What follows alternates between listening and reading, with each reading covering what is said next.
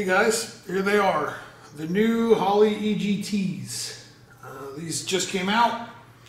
I had made this video and the memory card that I made this video with decided to crash, so I lost it. So this is a little bit different than the first video I made on these, but you'll get the gist of it. So here they are. These are the probes. These are new from Holley. These are the CAN bus EGTs. And what we got, we're starting here over here at the car because I've already got them installed in the car. And I want to explain to you how to set depth into the header tube. And also to kind of show you that they all are cut to length. So if you look up here, you'll see that one is shorter than the next and shorter than the next. They're made for, a V8 engine. And all of your leads to be going back into one spot and to be joining in the same area. These connectors are not from Holley, so disregard these. I put these on here. I'm going to show you what the connectors look like from Holley. But first we're going to talk about how to set your depth so that you actually have some accurate EGT readings. So if you look closely here, I've got a 1 7/8" header tube, right? So this is how I've done these, and I've done quite a few EGT setups on many different cars. And what I do with every single one of them is I always take an outside diameter measurement of the header tube. Okay? So I've got an outside diameter measurement of 1.950 inches. And what we do is we take 1.950, we divide it by 2 so we can find the center, which is 0.975 from the outside of the tube is the center of the tube. We then take a measurement right here on the weld ferrule that goes on the header, okay? And they are 0.625 that come up off of the header, which gives us a grand total of 1.6 inches. So we know that from the top of this weld ferrule to the center of the tube is 1.600 inches. So what I like to do is I rig up a little something to wedge in here to keep this 1.60, or to keep the center of the probe 1.60 inches in the center.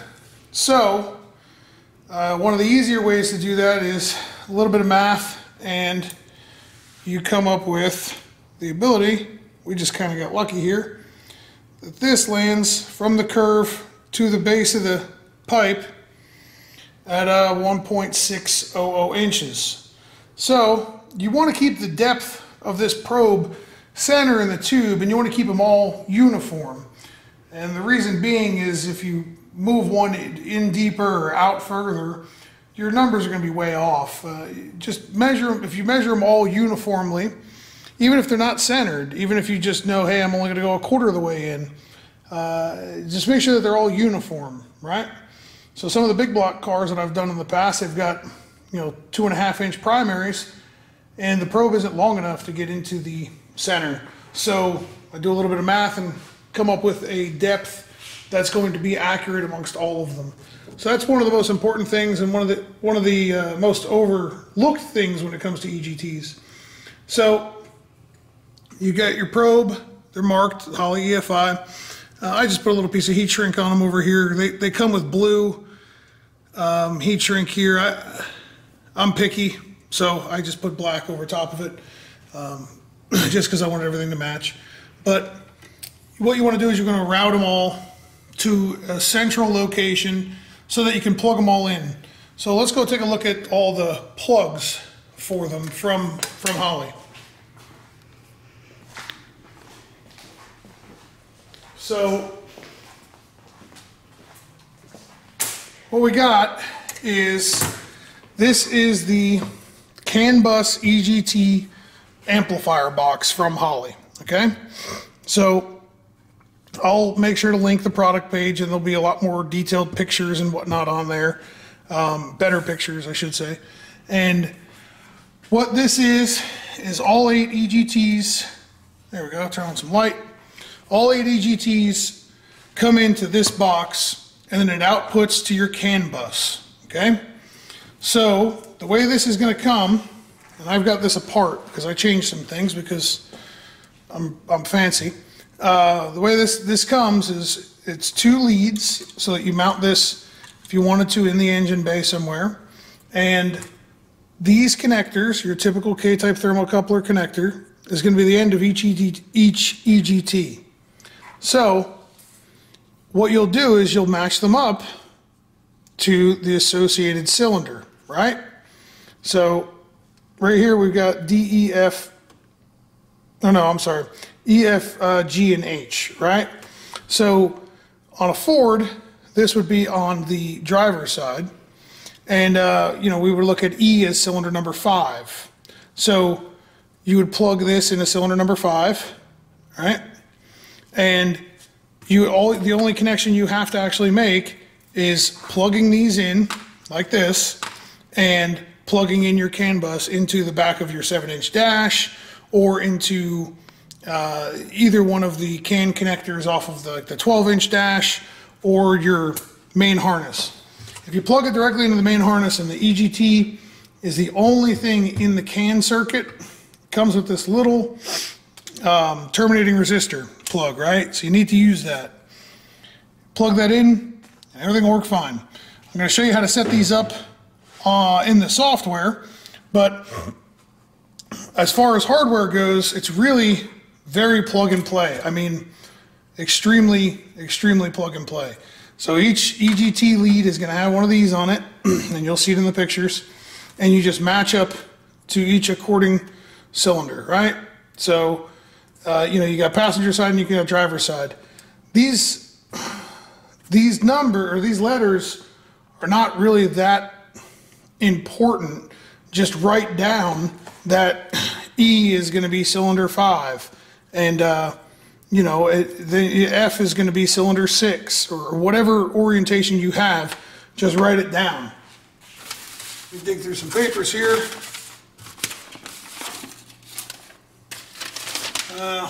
Thought I had them on me, but I'll dig up the instructions here in a second.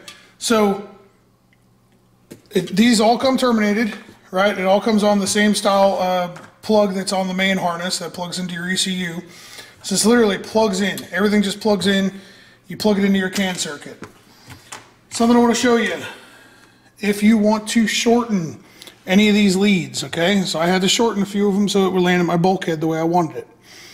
If you want to shorten any of these leads, this is the only time that red is negative, okay? So red's actually negative. So this is really hard to see, and this video camera is probably not going to pick it up, but here, let me flake some of that off. You can kind of see red is actually negative. Whatever, buy them, and you'll see red is actually terminated to the negative. So remember that red is negative, okay? So don't get confused and hook up red to positive. Red is actually negative. So here's the actual instructions that come with it.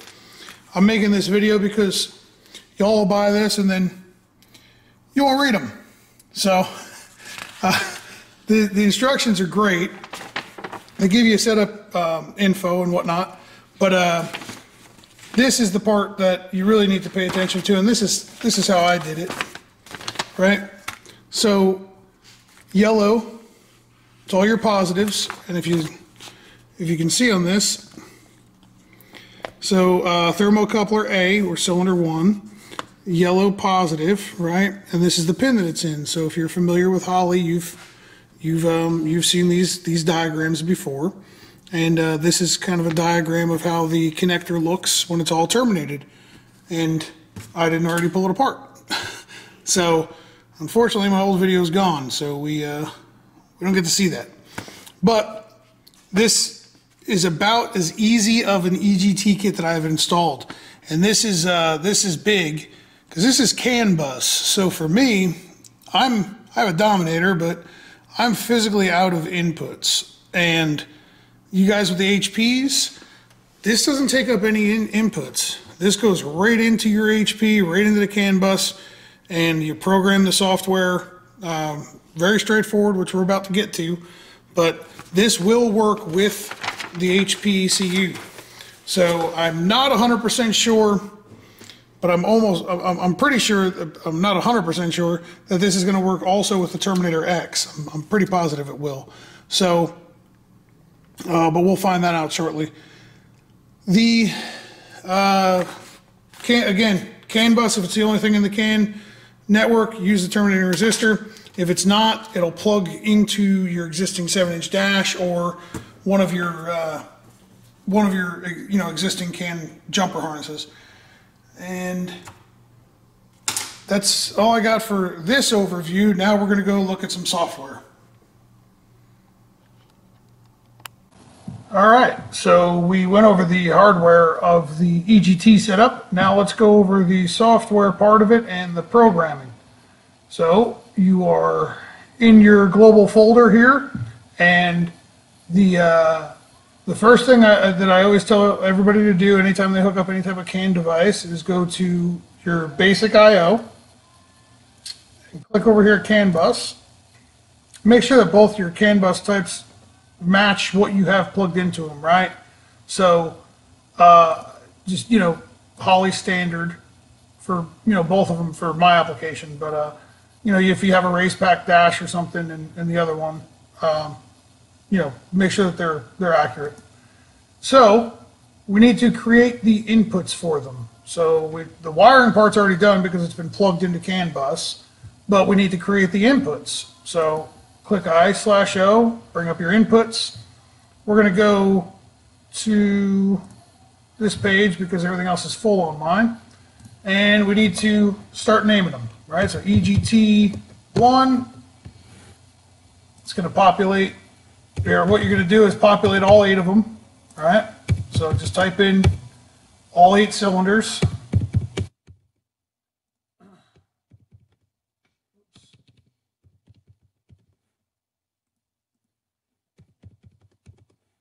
We're only going to do like 1 or 2 of these just so you guys get the idea, but you'll understand after the first couple. So enable it.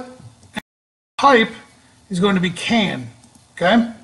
It's going to say the input type has changed and has reset some config parameters. Please check them if applicable. Okay, so we're going to go in here and we're going to configure. So the type right here, it's not an accelerometer. Scroll to the bottom, and Holley EGT. So this all pre-populates as to where we want it, right? The CAN device is the EGT 8 channel, right? The CAN channel. So remember that those letters that were on all the plugs, right? A, B, C, D, E, F, G, H. So the way I wired this is, or the way I plug this in is channel A is cylinder 1, and that's what we're working on, right? So EGT1 up here, channel A, cylinder 1, and this CAN bus right here, CAN bus 1, is you have to know which one you're plugged into. So if you have a HP, you only have CAN bus 1. If you've got a dominator on the, I believe, J2, or no, the J3 harness, you have CAN bus 2. So this is plugged into CAN bus 1. And then CAN serial is a 3 or 4 digit number on the back side of your CAN amplifier, okay? So the EGT amplifier box has a serial number. You just key that serial number in here, and you're done. The only setup that you need to do. So the serial number on mine is 0308. And you just go back and enable, CAN, okay, configure. So again, we just do the same thing over and over again. EGT, CAN device, EGT 8 channel, CAN channel. We're working on cylinder number 2, so we're in channel B. We're on CAN bus 1, and then 0308. Just go straight down the list. So here we go. There we go. I know I'm clicking kind of fast, but you'll get the hang of it, After you do 1 or 2 of them, it's muscle memory here. So again, always reference up here, right? EGT3, CAN bus channel C. And then make sure that you put your serial number in each one of them.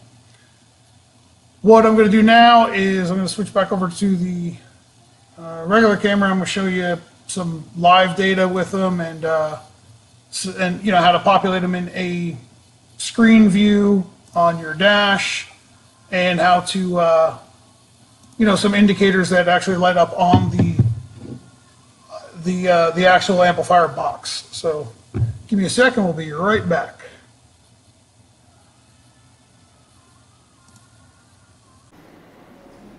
Alright, so we got the software all set up, all the hardware is done, everything's plugged in, it's ready to rock and roll. So we're going to do a first fire up and sync to the ECU. So there, don't mind my car, it's all apart. And this is a temporary mount, but there's a little box right there, EGT box. So what we're going to do is fire the car up, or we'll fire the ignition up, and you'll see there's 8 indicating LEDs on here. If you unplug anything, it'll tell you that something's missing, and it's corresponding numbers 1 through 8, so they match, you know, your ABCD plugs. So turn it on, there we go. Don't mind that little beep, that's my rear view mirror thing. I'm sure everybody's going to ask me about it. There it is. There's the front view. There's the rear view. Anyway, so EGT's on. We're going to sync to the ECU. Let's go online.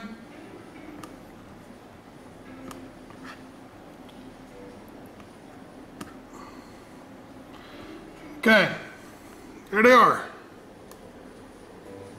There's EGTs, right around 69, 70 degrees. It's about accurate in my garage here. Disregard oil temp.